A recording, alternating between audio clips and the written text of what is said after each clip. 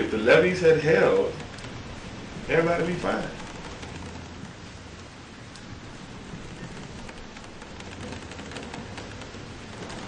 People don't understand that people could not, a lot of people could not get out of here.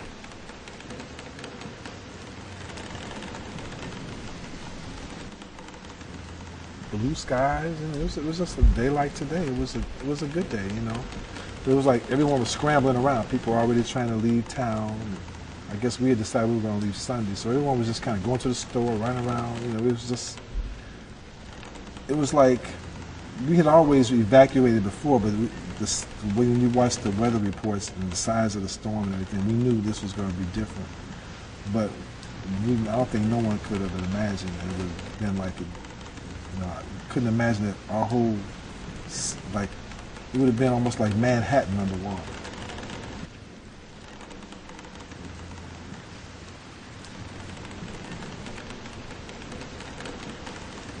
It was later on in the morning. The storm was gone.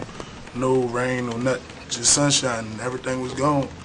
And they just said, we gotta go, because water coming. So we just got in the cars and left.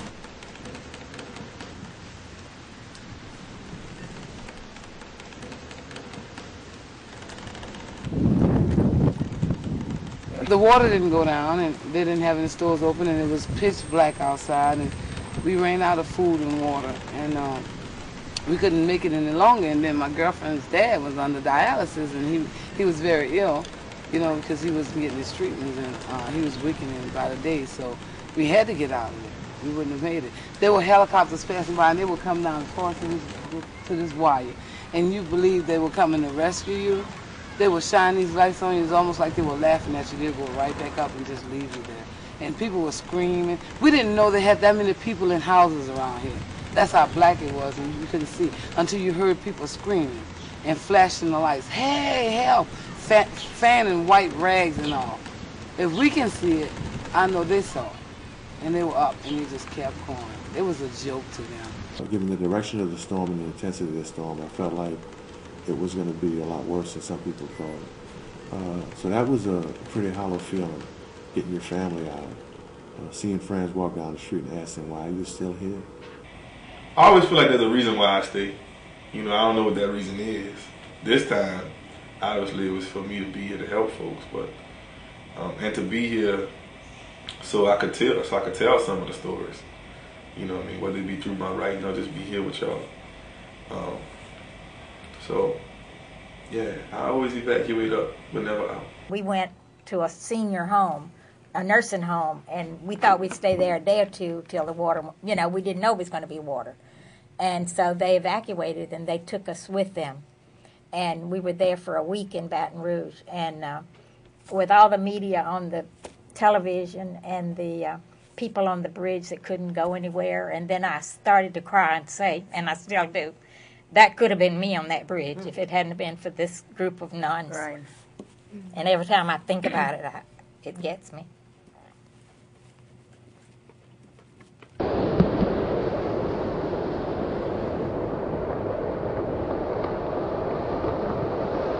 national government did not protect us. They can get to Iraq and build a hospital in 24 hours, and they couldn't get these people out of here.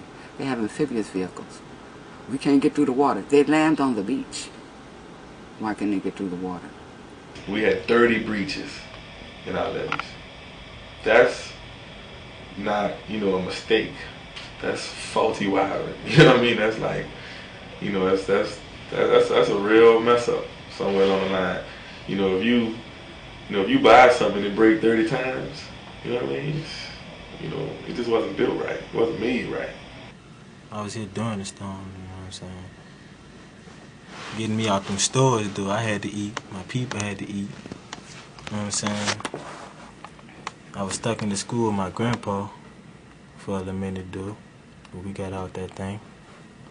And after that, I just went to Houston. That was a wrap. When we ran out of food and water, then we proceeded to try to get out, which was like the fourth or maybe the fifth day after, because the water was still high, it was pitch black, you know, we had gotten down to the water in the ice chest. And that water was dirty from going in and out, but we had to take that water and put it into a tin can, which was an empty coffee can, and this is called survival skills. We would light the light underneath it to heat the water and give the children little wash-offs and stuff like that. Like they showed this one young lady with bags of shoes, right? And she said, well, I don't have any shoes. The man says, well, you got a whole bag. She says, well, my children don't have shoes either. If that's all you have to get shoes on your children's feet, what would you do? If you got to break in a store to get food, what would you do? They showed one lady, she was shopping in this store. I think it was Whole Foods or something, I don't even know. And she had taken these flowers. And she says, well, I was just getting some food. And she says, I have the flowers. You think I should put the flowers back? You know, they were going to die anyway, but really she was just surviving. And the flowers were, they're a little extra, but it's a bouquet of flowers, you know, that she was trying to take home, maybe to put in whatever little space she might be in for the moment. But what would you do? Everything is closed. It's 4 days, and the government has just left you, and your children are hungry. We just wanted to get to some type of shelter, somewhere where we can get a good bath, someplace to sleep. And however, let me remind you of this. In the process of getting help to be rescued, we saw National Guards, police officers, ambulance drivers, everyone that had some source of authority. They were doing a whole lot of looting. They were busting these places like Rite Aid, Winn-Dixie, all these places. They would go and get what they wanted, and then they'll tell the people, go and get what you want. At this time, we were like, wait a minute, what's really going on? However, I must state, and I'll say to the world, and if I had the chance to do it all over again, I would do it again. I went into these places, but I thought about one thing, the children. I got some Band-Aids. I got medication for children, and all this nasty water and what's going on, dead bodies, leeches, and everything. It ain't looting, dude. You know what I'm saying? We were surviving. We ain't had nothing else. Everything else in our house was going bad. Food was going bad, no water, couldn't drink water. So we had to go in the stores, break in the stores, and get fresh stuff to eat. And you know what I'm saying, live off it. Because people was here like weeks after, a week after, days after. You know what I'm saying? People were still here with nothing, you know what I'm saying, stranded, riding on boats, you heard me, trying to find the rest of their family, a lot of chaos going on. So we had to do what we had to do. Instead of you saying, I can't believe what's happening, I can't believe that it's flooded, I can't believe these people are dying, you saying, I can't believe, you know, that these people are stealing bread, you know, that they would do that. They're such animals, right? What's animalistic about the whole thing is that they were left there to die.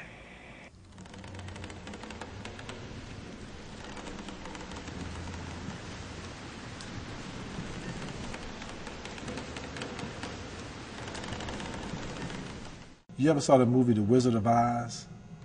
And, you know, Oz, you know, it was like this big thing, you know, they got there, and then there was a dude behind a curtain pulling strings, you know? And that's kind of like New Orleans, it's kind of like Oz in a way. They portray it one way, but you go behind the curtain, and it's, oh, man, you know, okay. New Orleans is a viable port. I think 25% of our resources come from this port. If the businesses who make all the money only hire people at enough hours so you don't have to pay them benefits, and you don't pay them a living wage, somebody's still making the money. Our hotel room rates went up over 250% several years. Salaries did not. So the money's a pass-through. We have a $1 billion convention business, but the workers don't get. The workers should be paid better than they're paid in other communities that don't have a strong tourism community like we do, but they're not. New Orleans had, I think, more than 50% of the young people in New Orleans lived in poverty. But tourists would come to New Orleans, you wouldn't know that because, you know, that was in projects or in other parts of town. And I really think that the powers that be had completely just wrote that whole group of people off. And, you know, New Orleans being a predominantly African-American city, to write off that many people is a travesty. And it came back to bite them when the hurricane came. I don't believe in that low income, middle income mix they're trying to get, because we already have that in this city. Thousands of houses that people could live in neighborhoods. You know, not block upon block of totally impoverished people. It is not good. And I say that because I spent 10 years in the project. I joined the military so I could get away from it. It's hopeless. You got to run home. You got to run to school. You got to fight your way through everything. Because the little money they're getting from those government checks is not enough to feed their children properly or to go to school and raise hell with the teachers. Because the teachers have enough to do just trying to keep all these children in class, these hungry children, these tired children, these children with no clothes to wear because nobody gives a damn because they put them in the projects and they pretend that it doesn't exist. The poorer people, I'll say, that did the menial jobs don't have anywhere to live, so they can't come back and work.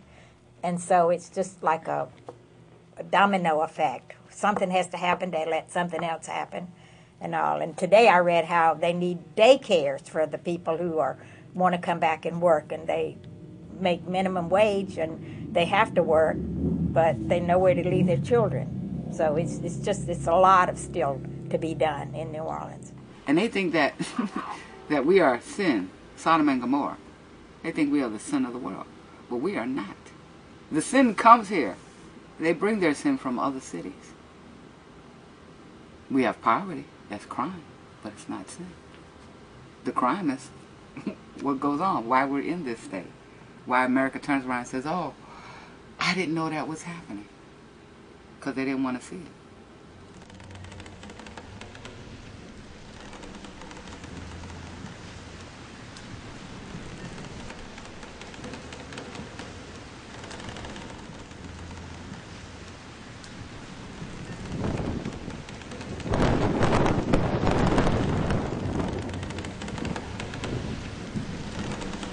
Did you have any nightmares that anybody talked to you about?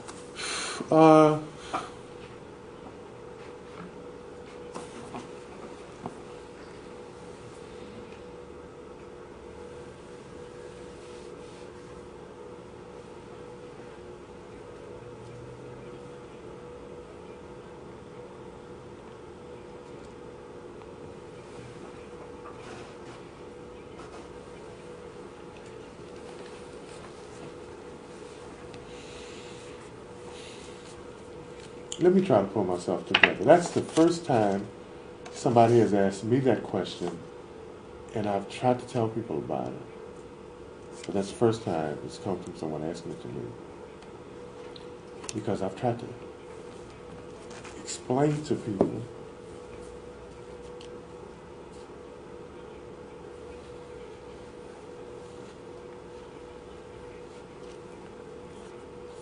what it was like as a kid, being huddled on the floor, watching the house shake, and listening to the sounds. That sounds like ghouls and ghosts coming through every crack in the house as a kid when I was 8. And the only thing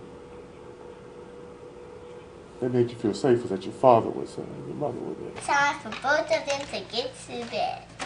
This one needs to get down there. That's for this bed. And the mama and daddy's got to sleep on the couch. I put that right there. Look at the bag, Mom. Red light, orange light. That's for outside things. So how do you feel about Hurricane Katrina now? Do you still feel scared about her, or sometimes? Sometimes. So do you talk to your mom about Hurricane Katrina? Yes. And what does she tell you? It's alright. Okay. One of the teachers I worked with when I worked at Tulane University came shortly after the storm, and we talked, and she said the children were basically traumatized, that they were almost stuck because of all the things that they had experienced, and they weren't able to really process it. So we went in and really tried to work with the children in small increments. We had the children remember a time before Katrina, and they wrote about it. Then we had them to talk about what did they do in preparation for the hurricane. What had happened to them during the hurricane. Now the kids that were in Texas, they were like, oh yeah, we were swimming in the pool, we were playing volleyball, we went to the skating rink. The kids that were here were like, the roof blew off, and water was coming in the house. It was very different kind of experiences. Remember you drew me a picture one time? What did you draw me a picture of? Hurricane Katrina. What did you tell me when I said, how do you feel about this picture? Scared. What did I say? Pray. And what did you say after that? Alright. My son wanted to just keep busy. It was devastating for him to speak about it because it would make him think about his trauma, what all he'd been through. I lost everything. I was homeless. I lived underneath the bridge for 6 nights, underneath the Causeway Bridge, where water was tossed out of helicopters to us. We were treated like this straight up slaves. Our children were, they were trying to separate our children from us. I fought for my child. I refused to let them separate me. God did not just separate me through the storm from my child, so I would not let man do it. The National Guard stated that the children and the parents were going to go to the same place. However, they separated us. They put the children on one bus. They put on one truck, excuse me. They put the parents on another truck. However, the children made a left on the truck. Our truck kept straight. So I waited, and I thought they were going to make the next turn. However, they didn't make the next turn. So I asked the young man, the National Guard, what kind of rifle was he carrying? And he told me, of course, I don't remember. But I just said to him, what you should do with it is start putting bullet holes in my butt right now because I'm going where my child is. Yeah. Turn this bus around. He told me, well, ma'am, we're not going all to the same place. I said, the hell you are? We're going to the same place. So I proceeded to jump off. They didn't want me to jump off. They're trying to hold me. I'm kicking, I'm biting, I'm scratching. I'm doing everything it is to do to get off of this truck. So finally they made this left turn. They brought me to my son. They came off and they decided they wanted to introduce themselves to my son because they stated that I was a brave mother. And I looked them in the eyes and I said, it was not about being a brave mother. It was about being a mother. Yeah, you was not going to take my child. There's some ladies right now, this day, has not been reunited with their children. They still don't know where their children are.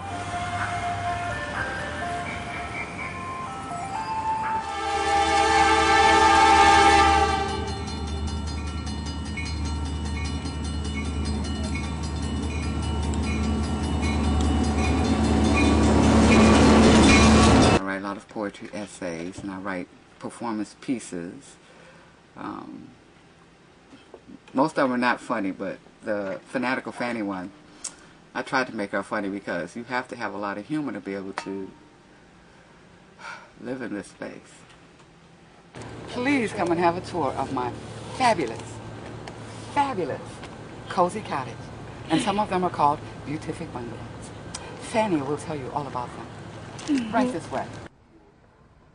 My friend got the coziest cottage this past spring. Free from FEMA. It's a house on wheels. Some people call it a travel trailer, but my friend, well, he just calls it home. Hi, I'm Fanatical Fanny with the FEMA Fantasy Home Builders Association. As you can see, this hapless aluminum structure is a full 260 square feet, approximately. Here's the parking space / playground. If you park your car just right, you can open a driver's door and squeeze between the passenger side and the front step. If you don't have a vehicle, you can use that space for the children's play area. If you have both children and a car, well, it has 3 smoke alarms. 3! Isn't that intriguing? To keep them from sounding like a 3-alarm fire when you cook, simply cover them tightly with plastic bags, because it is illegal to remove them. And if you do remove them and your trailer catches fire and you burn up inside, you are going to jail. Right across the nearly 2-foot wide hallway are bunk beds. My daughter, 5'7", healthy 23-year-old New Orleanian woman with all her grandmother's hips and behind, describes what it was like when she climbed in one afternoon. She chose the bottom bunk, which has a window. She climbs in, climbs out. Legs or arms, legs or arms. I can stretch one or the other. Can you spell claustrophobic? Just think. If FEMA had used foresight and common sense, Florida is the perfect example. They could have combined the cost of the trailers, I think that's $75,000 each. The trailer park fees, the connection fees, the transportation fees, the placement fees, and the $4,300 plus in rental assistance funds to rent upscale houses and apartments all over the country. Heck, that's nearly $100,000 per family. You can buy half a house for that much. In some neighborhoods, a whole house. And it's yours to live in for 18 months, rent-free. FEMA's paying, so get yours today and live happily ever after. Thank you for joining me, Fanatical Fanny, and the FEMA Fantasy Home Builders Association's Cozy Cottages / Beautific Bungalows. See you real soon. Bye. So I feel homeless, and I think a lot of people feel homeless, and I think they feel depressed, and I think they feel miserable, and I think they think, what the hell am I going to do? Where the hell am I going to go? How am I going to get past this? And you know you're going to get past it. You're either going to get past it or you're going to die, one way or the other. But you have to get past it, but it almost seems impossible, because in a way they make it seem like you're begging up on this, you know. Like you're begging up on this trailer and begging up on the FEMA money and stuff. You're not. You're saying, look, I had a job. I had a place to live. I was doing okay. And then all of that was taken from me. I didn't give it up, and I didn't do anything to cause it. But it's gone. And I'm not asking for much. I just want to get through this and get on with my life. My heart goes out to all of them, even my mother that lost everything. It goes out to the people that build all their lives, they work all their lives to buy their very first home, less on their second and third home, to have it taken away from them. And then to have someone come in and say, well, you can't get paid because you didn't have flood insurance. Or you have a certain amount of time to gut your house out and rebuild. And then you have to build so many inches up off the ground. What the hell? And some days you can't do it. You just can't do it. You just sit here. You cry. You watch television. You punch the wall. You know, you slap it or something. Because you don't know what to do with your anger and hurt and frustration and loss. But other days you just keep working at it. That's all we can do. And it'd be helpful if we can get some faster progress going on. I mean, we need some progress. And we can't do it by ourselves. Most of our people are gone. They know that. And they can't get back. They had nowhere to leave. So when they got bussed out, they got to get bussed back. And when they get bussed back, they need to be able to afford to rent places. I think about the amount of trauma, you know, associated with people, kids and families now. You know, I mean, for a whole week, I mean, for Katrina, I saw 3 bodies in the same place every day. You know, I used to have to go to sleep with that on my mind.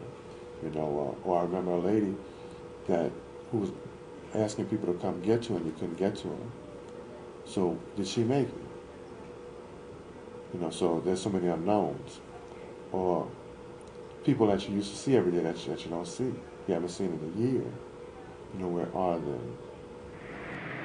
I think most of the water out there didn't come from the rain. It came from the tears and devastation of all of us.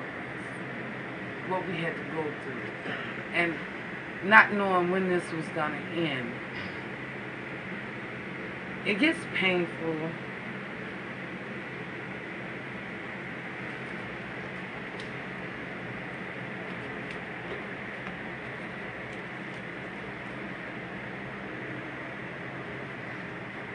That's good.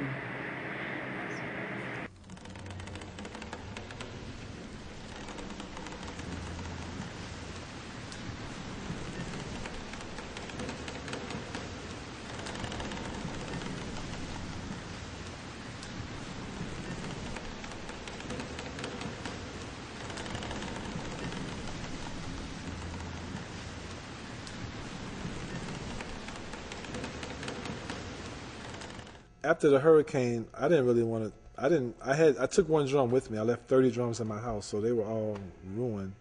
But I didn't really want to drum after that. I mean, I didn't really feel like playing music after that. It was just too shocking.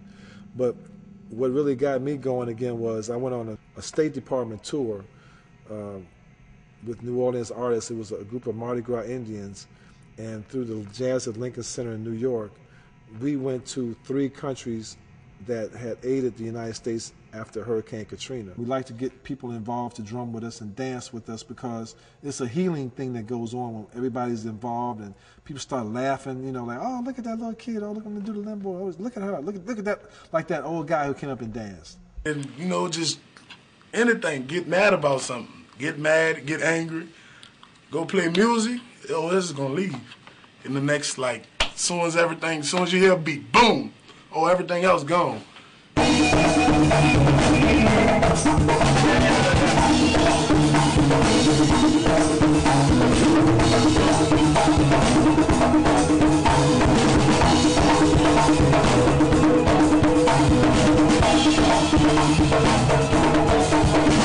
You worrying about the music right now. You floating off, so you ain't gonna never let nothing mess that up, so music is more than a healing. To me, it's just a way of living. And we bear witness that New Orleans be the birthplace, the saving grace. It's where the rhythm meets the soul, and it's all right for you to lose control on a Fat Tuesday or a Super Sunday, or any day. We say lazy bon ton roulé, or egg pocket way, or maybe even baby. It was the music that made it. My poetry has been my therapy for years.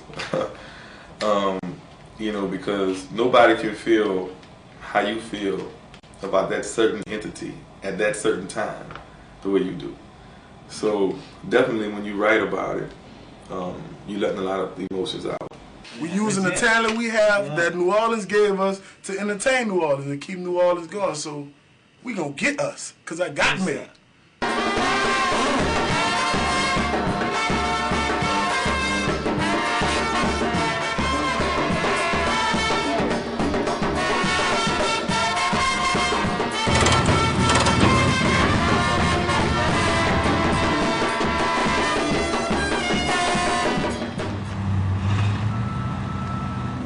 We in the process of rebuilding right now, as y'all can see.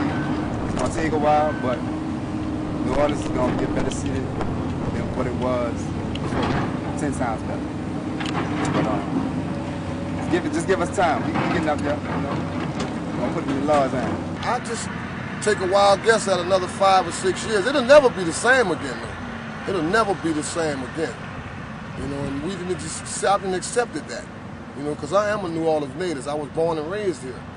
You know, and it really touches me to see that our city is gone. I know a lot of people relocated, started over, and they have better jobs than what they had here. There's a lot of steadfast New Orleanians who will come back, and they'll probably come back and make the most of it. We are what we eat, what we listen to, what we second line to, and most people don't understand that. And that's why you see more people coming back than they expected, because it's not just a place; it's our soul. You know, I mean, New Yorkers can live anywhere. New Orleanians got to be in New Orleans. I grew up here, lived here, love it here. It's its own unique culture, own unique society, and really nothing like it until you live with all the people. It's everybody gets along very well here. It's really nice. I see a lot of things in the news about it, about separations and stuff, and that's really not true. It's really a diverse, great community. Communities work together as a habit here. A lot of the communities are diverse, even though they say it's 75% black. Still 25% white mixed in there, you know. And they work together, they come together. They love each other. As far as humans love each other, you know what I mean? So I don't think that has changed as much. I think that it may be more white and more sterile in the next few years. But I think that when our children come back, our color is going to come back, and our culture is going to come back. It has to. Well, our children will be educated, and it will come back stronger and better. That's my hope. You can't predict it, but you can hope for it. So regardless of what the media says to the public, I'm saying to the public, it can be done. It will be done. We will make this thing. We will come back, regardless of the prices. Whatever they do, whatever they want to make this place, they cannot make us all over again. We are here. We will get our city back. New Orleans will be back with men like us. Thank you.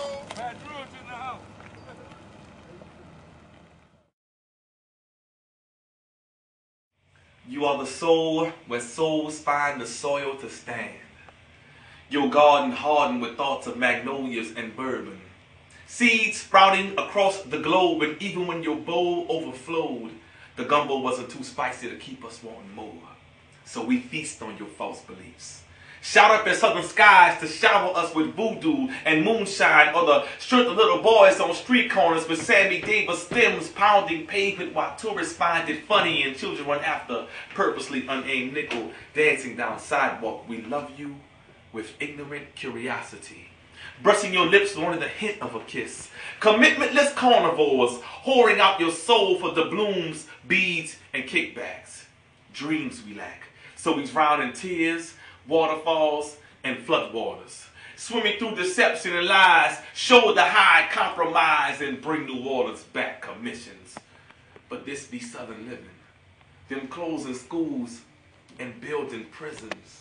Confusing new religion, got the billboards to prove it. Lost hearts and heavy movement, but soul, you are worth fighting for. So I give you my words, for you have inspired me to aspire to be just a part of your history. Your memories paved with spirits of greatness that even the great flood couldn't erase. I am part of you, soul, left to die by those on high. For somewhere between the waterline and the color line lies the poverty line, so we stand in line for shelter, safe haven, and overdue reparations. But patience wears thin when all hope is done. And I know all white dudes from Texas not crazy, but I can think of one. Through politics they stay connected. The people unprotected. The wetlands still neglected as you get died sticking to the highest bidder. Oh, how I long to hold you, soul. But arms grow weak like levees. Hearts are laid heavy with thoughts of tomorrow for the city that care forgot. A governmental plot blamed on Mother Nature's fury. Vision blurry from media blast of downbeat broadcasts of a circumstance they can never understand. No name reporters getting famous off our faults, famous off our loss. Put New Orleans on the cross and crucified. They quickly get the close-up, watch your children die.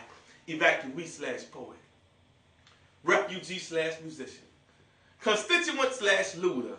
Survivor/sinner, American citizen/great-grandson of a former slave, dancing on Congo squares and raised graves intra-May, to African drums and brass bands. I'm speaking in tongues with Indian chants, fading from rooftops to superdomes. I'm screaming for help, just craving for home. To me, you are more than just a Mardi Gras mambo, more than black and catfish and gumbo. You are that jazz song I heard and that I realized music could move me. You are the views of Cajun moons mixed with the heat of sexy southern humidity. You are the birthplace of civil rights and the reason why I write. You are the night I made all my wrongs and the more that I tried to make them right. You are the spirit of 7 ward hardheads lying on the 17th Street canals. You are the song of 100,000 strong. For the night fall to the east, we begging to come home so that I won't leave you, soul. I won't throw you to the wolves and watch them tear you to pieces. I can't give you back to those who could keep you. I will gather your children from across this land, for you are the soul where souls find the strength to stand. New Orleans, you are not just where I live. You are who I am. And I don't know much, but I know I love you. And that may be all there is to know.